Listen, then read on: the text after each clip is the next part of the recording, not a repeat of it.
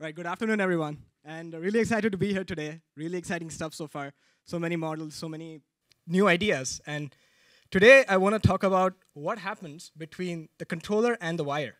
Now, we have seen so many policies that work that control robots.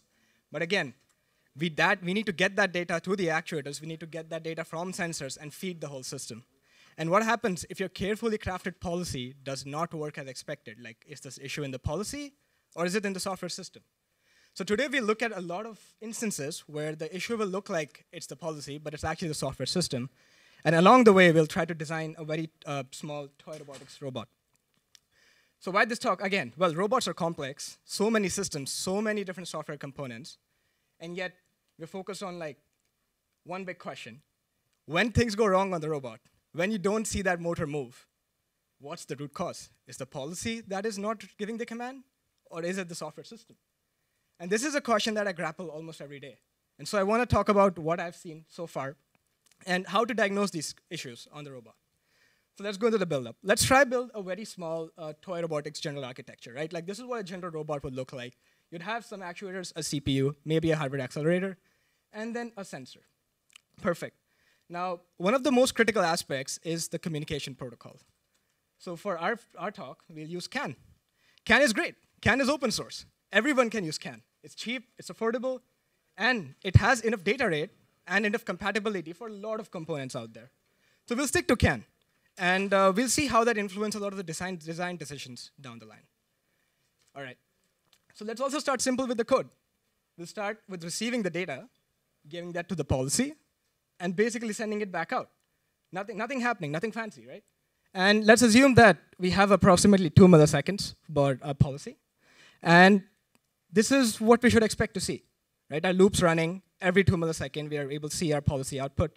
We read data, we send it out. Standard, but as soon as we deploy it on the robot, this is what happens. There's a gap. Every 2 milliseconds, there's a gap. Wait, what's going on? Well, let's look at the loop again. So at the edge of the loop, we have question marks. We see that we're transmitting and receiving CAN data. So let's look at the CAN bus. Maybe we'll find some hints there. OK. So let's say we have 100 bits per message, and we have about 10 messages, 5 to be sent out, 5 to be received. That gives us a total of 1,000 bits. And for a CAN bus that's operating at 1 megabit per second, that's about 0.1 milliseconds per message, or 1 milliseconds for 10 message. You can see like how even a small number of messages are saturating the CAN bus to the point that the loop time, how much our system takes to run, is on the same order as the transmission time. And this explains the 1 millisecond gap. So great. But then what to do about it? It's like, it's almost unavoidable, right? Like we cannot go around this 1 millisecond gap. Well, that's solution number one. You just accept the delay. Hopefully it's 3 milliseconds, and that's not too bad. But again, a system would not be high performance if we let that stop us. So we'll multi-thread and we'll pipeline. We'll try to figure out how we can work around that 1 milliseconds and see how we can sort of organize our tasks differently to still get that 2 millisecond loop time. So here we'll take a moment to pause and see that the loop, it has multiple components broken down into 3 now. TX, RX, and the policy. And we're running the communication in a different thread and the policy in a different thread. And now we'll see how we'll take this simple building block and stagger it so that we can actually achieve faster loop times. And this is it. So what we do, we seed the policy the first time. We get some data, we feed it to the policy. But before we conclude the policy, we start receiving the next set of data. And that's for the next iteration. When the next iteration starts, we transmit the data from the last policy, and we continue resuming this iteration of this policy. Essentially, we have parallelized our RX and TX, but we're still receiving data for the same policy at the same cadence. So this is great. We might have solved our problems. Let's move on. So we deploy the system on the robot, and now we see new problems. Our system is stuttering. Our actuators are making sounds like catching up, or like we're seeing weird motions on the actuator. This has to be policy. There's no way this can be software. Well, let's investigate more. Let's get some more data from the CAN bus. So again, like here we have our CAN bus again, and we see our CPU, GPU, all our accelerators. And what we'll try to do is get an external transceiver. These are, again, very cheap, very open source products that you can get anywhere. And we connect it to the CAN bus, and we get data off the CAN bus. We take this data, we feed it to another host computer, let's say a laptop, And on there, we can run utilities like candump, which will actually give you a timestamp data of what message was seen at what time. So once we get this raw data off the bus, we can start plotting it. And this is what we should expect, that every 2 milliseconds, we have a message on the bus that is being sent out. Right? It should be very nicely spaced, and it should reach the actuators in time. And if we see this on the bus, we're really happy. Now, what happens a lot of the times in systems is you'll not see this. You'll see something like this. Here we'll see, like, between message number 3 and 4, there's almost no gap. What happened there?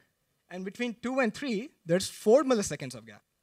It's almost like message number 3 was just late, and 4 was on time. And because of that, we had this weird jitter where the actuator would try to catch up or try to follow 2 commands at the same time. Okay, same thing happened with 7 and 8. So let's take a deeper look, but first let's try plot this differently. So there's this plot called the cycle time plot, and what we plot here is the time since last message. Time since last message is just a way to say, like, hey, last message came in at 2 milliseconds interval. This one should also come at 2 milliseconds. So we should see a straight line around the 2 millisecond mark. But here we see some messages jump at 4 milliseconds, and the one after that comes to 0. This is expected, because if a message is delayed, the cycle time for that would be late. But then for the next one, it would be much closer to 0, because that one was not late, and the difference between the last message and the current one is basically nothing. OK, so now we characterize the system. We know what's going on, and we can start solving it. But this is what's going on with the TX side. So let's see. So we missed sending the data and queued it. Why would that happen? Well, policies are not very real time. At times, they can take longer. At times, they can take shorter. And what happens if a policy takes longer? Well, you miss the time when you were supposed to send it out. So all you can do is just queue it somewhere. You can store it. But that cannot be sent out anymore. And when the next iteration comes around, that's when you send both the last message and the current message. So you'll see 2 messages just go on the bus at the same time. And this can also happen if our TX and RX threads start desynchronizing. But this is one of the issues that is very commonly seen with, like, a multi-threaded system. And it's very important to have synchronization in the systems. But let's say we do synchronize it, and we are able to fix our TX side. Well, we see some improvement. We don't see that, like, everything is solved. We see some improvement.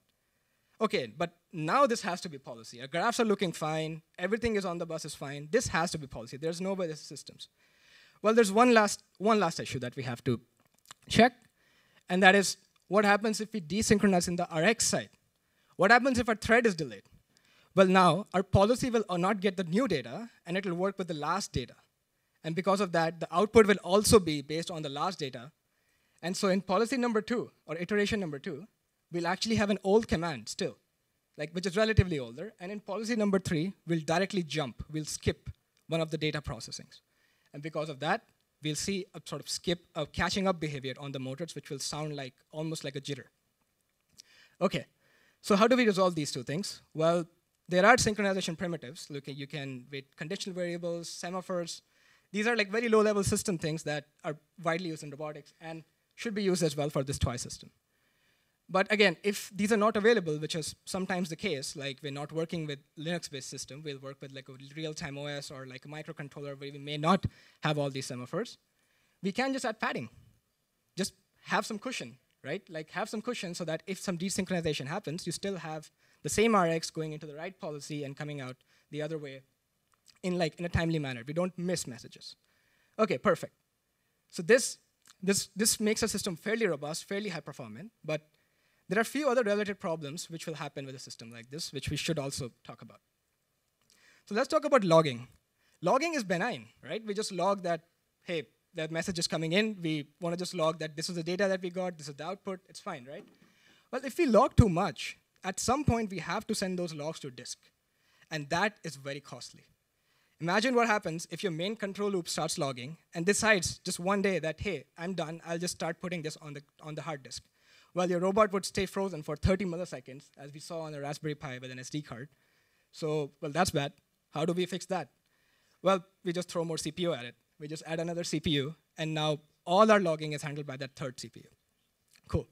OK, so now we have, like, we're seeing how multi-threaded is slowly getting baked into the system, how the robot is operating in a real-time deadline guarantee. and how we are able to like avoid the pitfalls. Perfect. Let's talk about something a little more low level again, like microcontrollers. Microcontrollers are fairly simple, and their logging doesn't actually go through a whole disk and file system way. They just log to some other peripheral. That takes time. In fact, for UART, it can be on the order of millisecond, depending on how much we are logging. So here's an interesting problem. Let's say we drop a packet, and we log that, hey, we dropped a packet. Well, that log itself would take enough time that you'll drop the next packet. And then you will keep because you drop the next packet, you log again. And so basically, you just keep logging, and you see a complete blackout on the canvas. And it's very hard to debug, like, why am I getting logs and seeing packet drops, but no data? So these are mysterious things that, in my experience, like, it's really good to like know about the pitfalls beforehand, before we dive in the system and really figure out that, hey, this can also be a problem, just a log statement. Finally, there's also priority inversion. So in the kernel, in the Linux kernel, there are ways in which data is received by the user process. It's not direct. Like, it takes a while between the interrupt, the kernel process handling, and then it goes to the user process. In robotics, we tend to just boost the priority of all our processes so high that we start just blocking the kernel almost.